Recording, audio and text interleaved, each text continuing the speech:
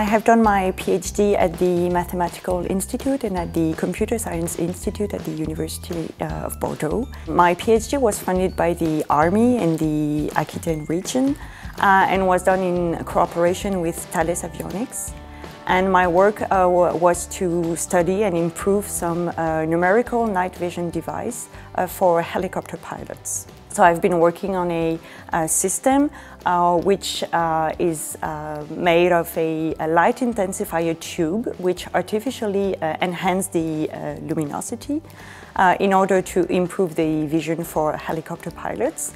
However, these images are really corrupted by noise and degradations, so my work was to improve the images for the pilots.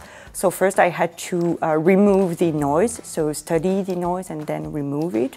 And then I've been working on multimodal fusion in order to combine infrared and optical data.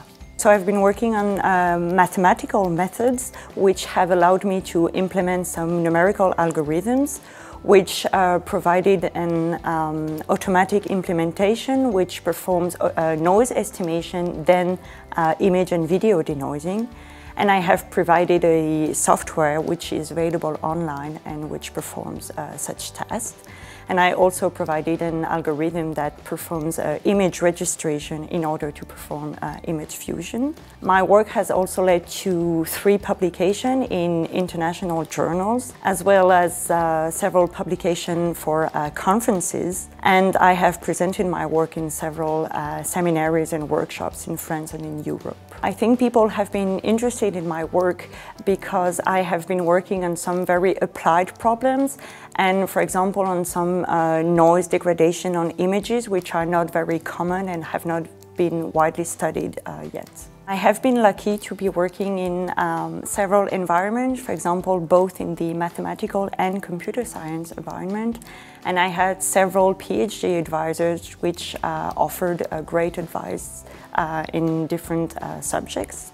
I have been also provided with a LabX, which has allowed me, for example, to travel to many conferences all over the world, which was a good asset for my PhD studies.